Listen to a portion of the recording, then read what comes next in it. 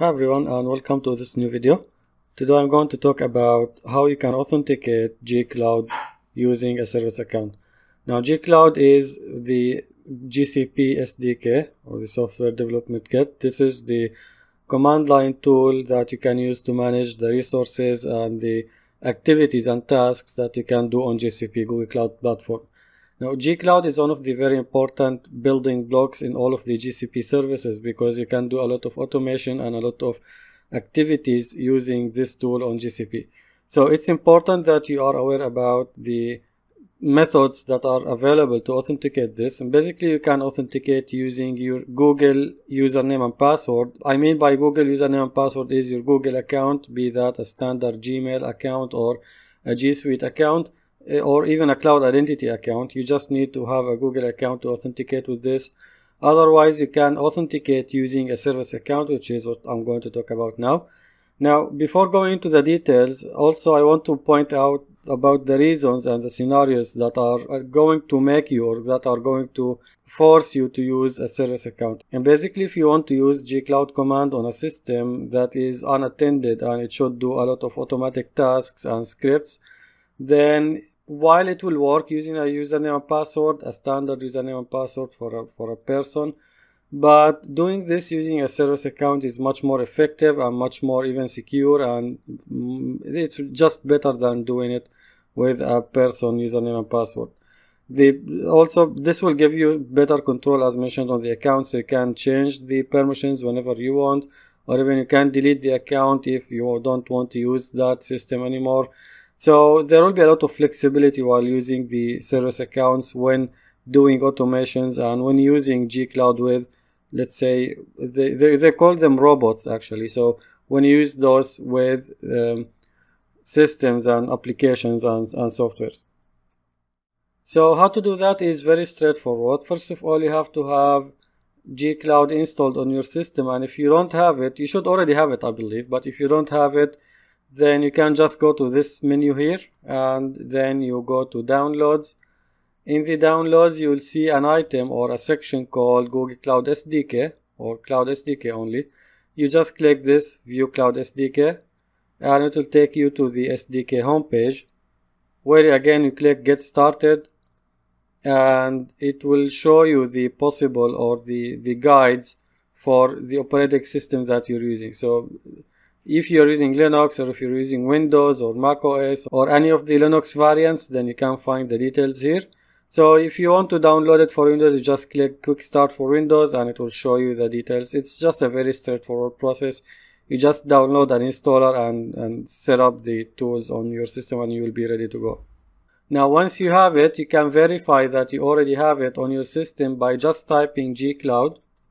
And that's going to give you the possible commands and parameters for this and all of this. So if you see this, then that's fine. You're actually having this installed and up to date. If you're seeing a little bit different output, then you maybe have an outdated version or something. However, maybe the version that you'll see on my recording is going to be outdated by the time you're going to see this video. So this is something always changing and always updated. However, as long as you're not getting any error while running gcloud, then that's fine. You're having this. So how to get started on this? Let's go back to the GCP console, and first of all, our first step is we have to create a service account. The service accounts can be reached from the menu. Then you go to I am an admin, then you will find the service accounts item or page. When you go to service accounts, it's a very straightforward process as well. You just create the service account by clicking create service account. And you have to have a good name for this, again, because you may be using, or maybe you're looking to use this on a machine or a system that does a specific job.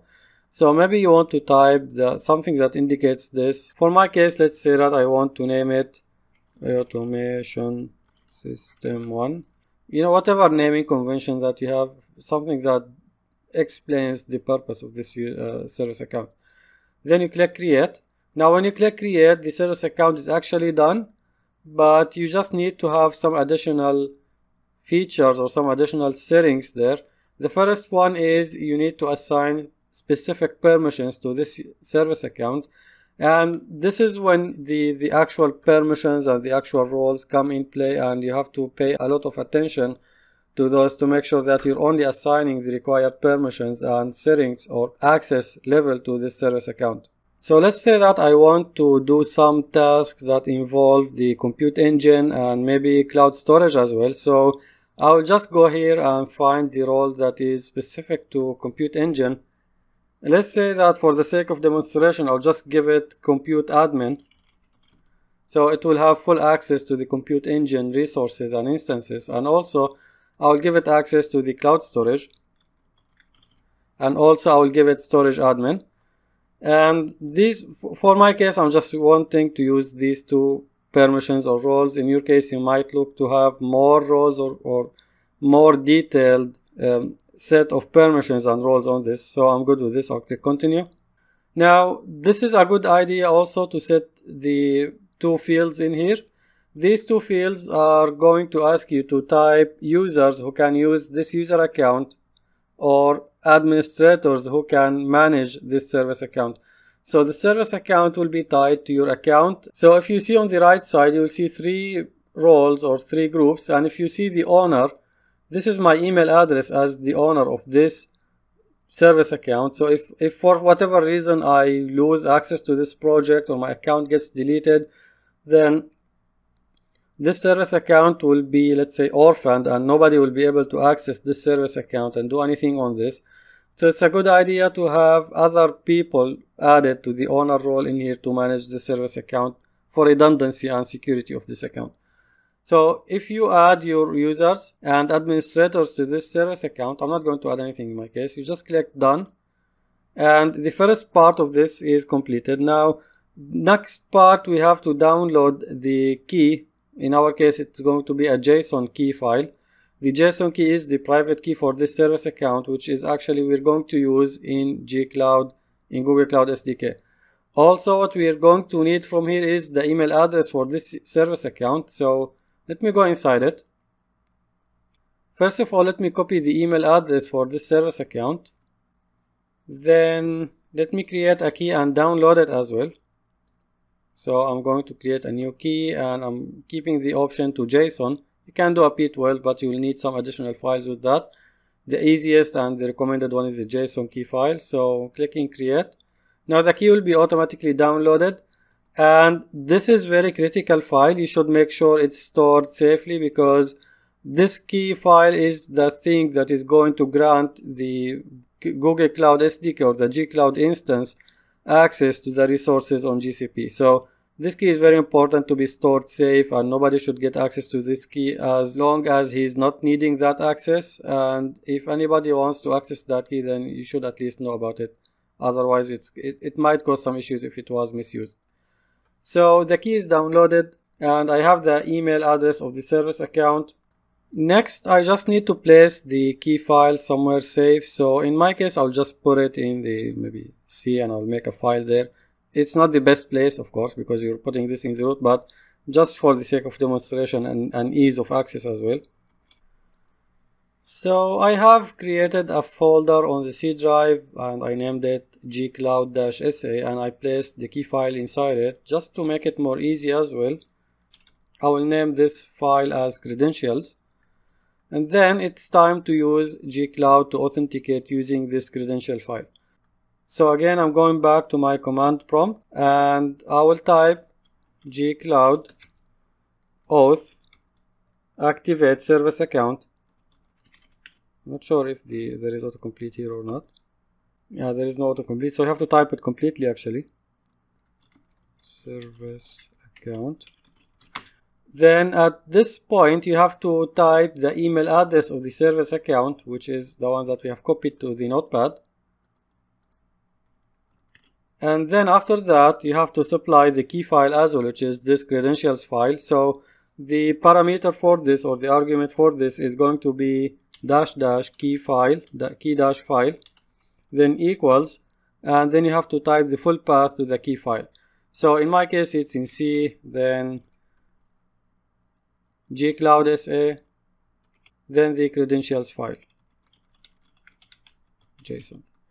That's it. When I press enter, it's going to switch to this service account. So now that I have activated the service account, I just need to switch to the project that I'm using. And to do this, I'll just have to go to the project here and get its details. So going back to the console, just going to the dashboard, I just need the project ID, which is this one.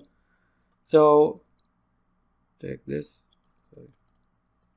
then go back to the command prompt, and I will have to type now gcloud config set project and then the project ID that I have created. This is going to switch the project. However, if you will notice that it's telling me that I don't have permissions to this project, or maybe it does not exist. Actually, this project does exist and I do have access to this project. However, I don't have access to all of the aspects of this project, and I don't have access to everything in this project because, again, I did give this service account a limited access to this project. So there is something that is missing in the service account that is giving this error. So if I type, let's say, gcloud compute instances list, this command is going to list the current compute engine instances that are being provisioned and running on this project. When I press enter, you will see that it's going to show me one instance, which is actually the one that is running on this project. So if I go there, if I go to compute instances, you will see the instance the instance one, which is F1 micro, and this is its public IP address, which is the one that is being shown in here. So this is one way to do it. If you want to be more specific, or if you want to make sure that this service account gets exactly what it's required for it, then you can review the required permissions to achieve a specific task. And if you want to get rid of these error messages or warnings, then maybe you can give it a viewer access to the project and then edit or access to whatever resource or service that you want to have the service account to access. Now, if you want to do one more test to check the permissions on this, then maybe you can check the Google Cloud Storage. And the command for this is gcloud, and the authentication for this is actually retrieved from the gcloud authentication and stored configuration, so you don't have to do anything. So gsutil and then ls, this is going to list the current buckets and storage resources that are found on this project. So again, these three buckets are something that I have created on this project, and if I want to create a new bucket, then I will just type gsutil mb and gs, maybe just do this same name again, but add few more letters or numbers.